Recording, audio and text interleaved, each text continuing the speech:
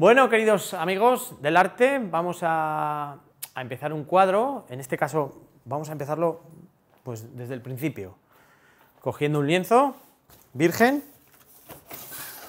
que lo tenemos aquí, lo vamos a quitar, todo, papeles, y ya veis que viene bien empaquetado. Le quitamos el plástico y veis aquí que tiene unas cuñas. Estas cuñas son para darle más potencia a las esquinas y que la tela quede más tensa. Os explico un poquito cómo se ponen. Meteríamos una ahí y meteríamos una aquí, de tal manera que haciendo presión la esquina queda un poquito más tensa, pero bueno, son lienzos que vienen bien preparados y no hace falta prácticamente tensarlos más, ¿vale? Tenemos aquí una medida de 100 por 81, que es una medida estándar, y bueno, vamos a ponerla en la mesa de trabajo. Vamos a retirarnos los colores y venimos aquí a la mesa de trabajo, donde vamos a empezar a realizar el paisaje en acrílico. Vamos a hacer un paisaje en acrílico desde el principio hasta el final, para que veáis cómo se puede hacer todo el tipo de aguas y todo el tipo de texturas que aquí tenemos en este paisaje. Bueno, ya estamos aquí en la mesa de trabajo, tenemos la imagen, el lienzo, y lo primero que tendríamos que hacer es proporcionar la imagen al lienzo, pero en este caso igual nos da, porque igual nos da el cuadro que termine aquí, que termine aquí, que termine aquí. Entonces vamos a meter lo más importante, que tenemos la línea de horizonte, que es esta de aquí, que yo marco ahora con el lápiz, esta profundidad, el cielo, y bueno, este tipo de roca que tenemos aquí, ¿vale? Lo vamos a dibujar. Ya veis que el lienzo está en blanco, es una tela, es un lienzo entelado con una imprimación, donde ya podemos empezar a dibujar. Lo primero que vamos a hacer es controlar un poquito dónde está esta línea, que ya veis que tenemos un lápiz, otro lápiz, está un poquito más arriba que el centro, más o menos el centro está aquí, la podemos poner aquí. Vamos a ponerla un poquito más arriba, ahí. Aquí vamos a poner la línea de horizonte y aquí vamos a poner, más o menos, todo esto serán los montes lejanos. Y aquí, a partir de aquí, vamos a empezar a dibujar lo que son las rocas. Ya veis que lo hago con un lapicero, un lápiz 2B, lo podríamos hacer con un 3B, con un 4B, con un carboncillo, igual daría. Vamos a dibujar un poquito todo el contorno de este acantilado que tenemos aquí. Bajamos por aquí, subimos y aquí prácticamente nos va a dar todo esto por aquí, esta montaña aquí. Ya ves que aquí nos va a sobrar todo esto, nos da igual porque el cuadro funciona de la misma manera con este encuadre o con otro, ¿vale? Vamos dándole aquí, nos abrimos, aquí terminaremos, aquí vendrá un poquito el corte este, y ahora sí que, si esto es mar, vamos a controlar un poco donde se termina la roca, que la vamos a hacer por aquí, ahí tenemos un poquito donde enlaza con el mar, y vamos a controlar esta zona de aquí nos mide prácticamente igual que esta, pues aquí tenemos dos lapiceros casi, aquí tendríamos que tener dos lapiceros casi, prácticamente por aquí. Por aquí es donde vamos a mirar esta roca que tenemos aquí. Vamos a sacarla. Vamos a hacer una diagonal aquí. Si ponemos esta diagonal, si yo no la pierdo, esta diagonal va a ser aquí. Aquí, a partir de aquí, es donde tenemos que colocar, donde tiene que llegar esta roca. Ahí, ¿veis la jugada? Yo vengo aquí, enlazo este punto con este, y la dirección del lapicero no se mueve. Y vengo aquí y la dibujo de nuevo. Ahí, para coger proporciones. Aquí más o menos estará, siempre más o menos, es un dibujo a mano alzada, donde estará la roca que veis aquí. Venimos por aquí, dibujamos un poquito esta roca, vamos a dibujar este agujerito que tiene aquí, venimos por aquí, ya veis que el dibujo es muy sencillo, no tenemos prácticamente dificultad, tampoco tenemos algo que sea muy significativo, sino la estampa es significativa, por lo tanto no nos incumbe nada el que sea la roca un poquito más aquí y más allá. Vamos a medir esta zona que se mete aquí, de aquí a aquí, siempre con referencia a esta referencia es la que tenemos, aquí tenemos otra referencia que nos viene a ser bastante más grande que aquí, por lo tanto si tenemos este espacio, tenemos prácticamente 2 lapiceros, aquí tendremos prácticamente 2 lapiceros y un poquito más. Vamos a llevar aquí esta zona y veis que esta línea, esta curva de aquí, yo la he interpretado aquí, podemos venirnos por aquí. Quiere decir que si esta viene por aquí, esta curva de aquí la podemos hacer un poquito más elevada, ¿vale? Cogemos esa referencia, venimos aquí, vamos a sacar ahora, veis que está bastante más abajo, este agujerito que hemos dibujado aquí, que lo podemos marcar en negro, prácticamente está a la misma altura que aquí, pero aquí tenemos una salida y nos sale aquí. Salimos con estas rocas por aquí y aquí se nos mete otra vez el mar. Tenemos este oscuro y el otro oscuro que se enlaza con una parte oscura. Tenemos aquí esa parte oscura que viene a dar con el mar y prácticamente tenemos ya todo el acantilado dibujado. Venimos aquí y vamos a terminar con esta maleza que la haremos más adelante. Aquí pondremos una roca en primer plano, que lo tenemos aquí. Esta roca de primer plano la pondremos aquí. Tenemos los árboles, esto que viene a partir de este oscuro, tenemos los dos oscuros, viene por aquí, vale.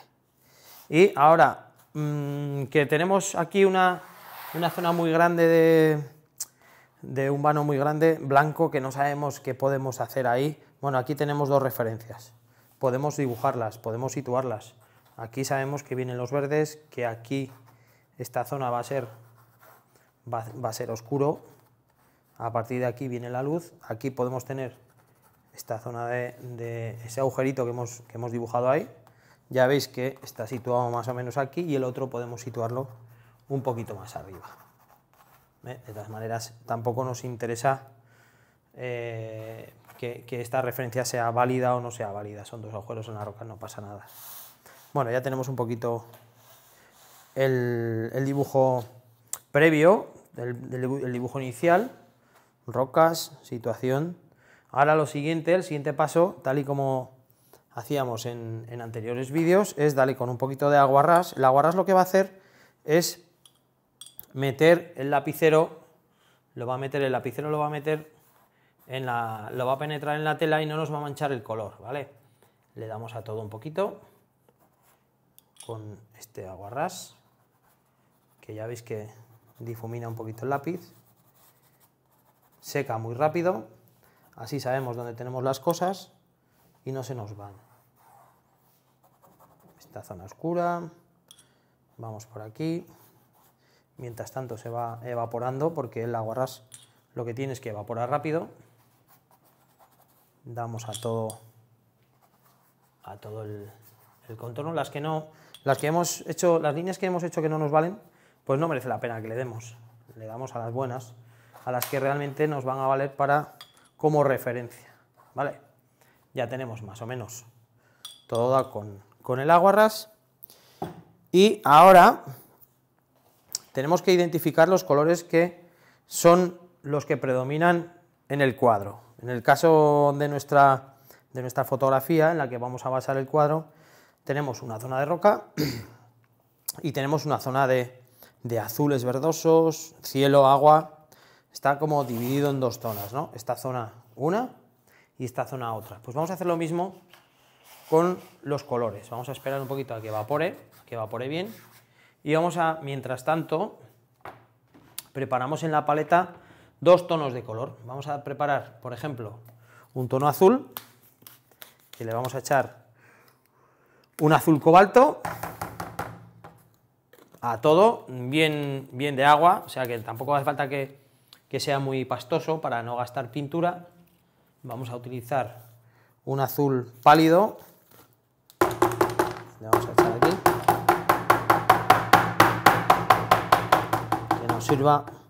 que nos sirva después para el cielo, y yo creo que con estos dos ya nos puede valer. Y para la zona de roca vamos a utilizar un ocre, que lo tenemos aquí, lo vamos a poner en otro lado de la paleta para que no nos manche unos colores con otro, y si queréis podemos echar un marrón, un tierra, para que este ocre, bueno, lo podemos oscurecer, vamos a oscurecer el ocre con el Prusia, con el azul Prusia, para que veáis que los ocres se oscurecen y ganan en matiz con un poquito de Prusia. Va a salir un verde oscuro que luego nos va a facilitar el sacar las luces en el lienzo.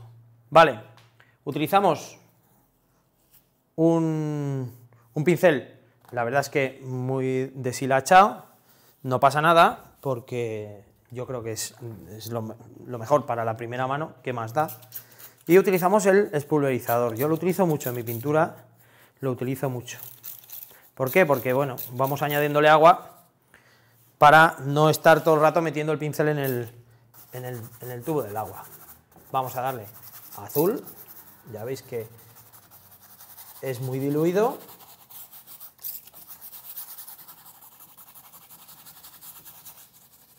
Vamos a darle al cielo.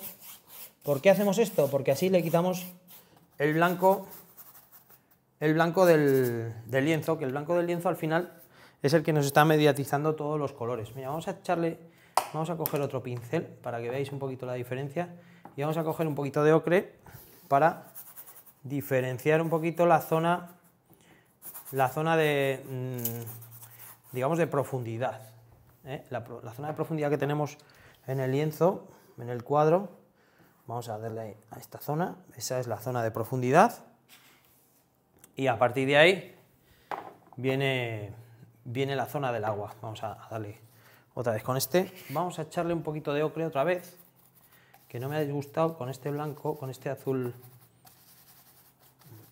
pálido, para hacer un poco el tono del agua. No es ni mucho menos el tono definitivo, pero tenemos, vamos a poner la fotografía aquí, tenemos un tono que se nos va pareciendo al del agua. No tiene nada que ver, ¿eh? Es la primera mano, estamos manchando, estamos intentando que todo tenga un color. Vamos a darle con este otro, que parece que funciona mejor. Vamos a meterle azul Prusia. El azul Prusia lo utilizo mucho para oscurecer. Me gusta ir de colores oscuros y sacar luces. Ya veis que todo esto son verdes, ¿vale? Pues podemos emplear este azul, que es un azul verdoso, que se nos va a asemejar más al tono que tenemos de agua. Nos faltaría darle un poquito de amarillo, pero bueno, ahora mismo tampoco nos interesa. Vamos a darle todo lo que es agua, este tono, luego lo dejaremos secar, y una vez seco empezaremos a darle las primeras capas tal y como hacíamos con el óleo, igual. Al final estamos pintando con una materia, cubriendo con una materia, y al final lo que queremos es hacer un cuadro. Nos da igual, el mecanismo es el mismo, tanto en acrílico como en óleo. La técnica es diferente. Bueno, así damos la primera capa a todo el agua. lo voy a oscurecer un poquito con el Prusia para luego poder sacar más matices. Ya veis que tiene mucha agua. Esta zona ya prácticamente está seca y ahora vamos a pasar a la zona de roca, pero vamos a quitarnos la fotografía, cambiamos de tono, le vamos a dar un tono ocre y vamos a coger un poquito de azul sin que esté manchado con otros tonos azulados oscuros. Vamos a conseguir este tono. Voy a poner un poquito de rojo, de morado. Vamos a poner un poquito de morado, que me gusta que la roca tenga morado. No tiene nada que ver con la fotografía, porque la fotografía al fin y al cabo lo que hace es sacar un instante, sacar un momento. Y nosotros lo que queremos es interpretar ese momento, no queremos copiarlo, queremos interpretarlo. Vamos a darle este tipo de tono. Y ahora vamos a acercarnos un poquito a todo el dibujo que teníamos antes, que lo tenemos por aquí. Tenemos esta silueta que tenemos que llevar para que se parezca, claro. Vamos por aquí, ya veis que es un tono más bien oscuro, no tiene nada que ver con el color que tenemos aquí, pero nos vale, como he dicho, para quitar el blanco. El blanco al final lo que hace es mediatizar todos los colores, y lo que no queremos es que el blanco nos cambie los colores, al final nos engaña. Bueno.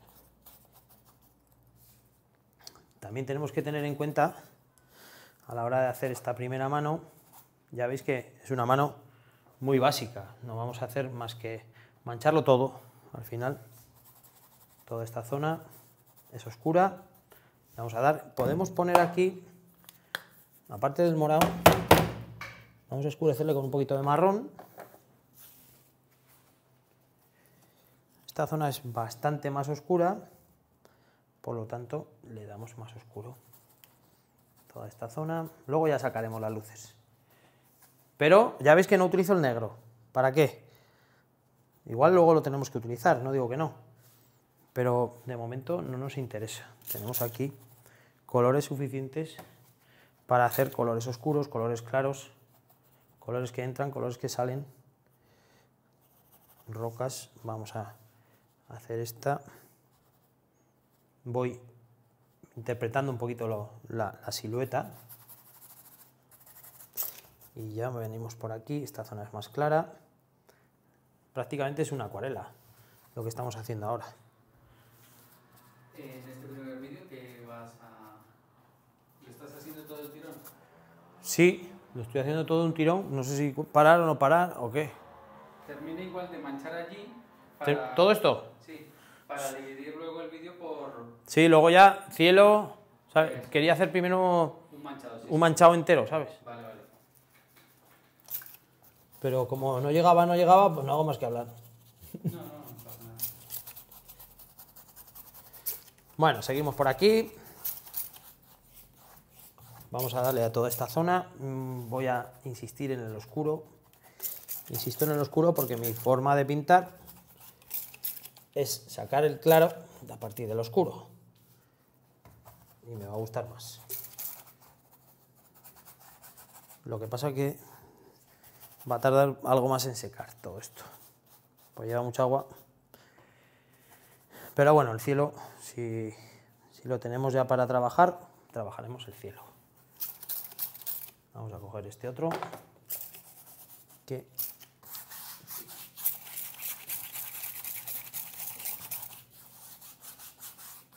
pasa que la textura de este pincel no me gusta más esta textura.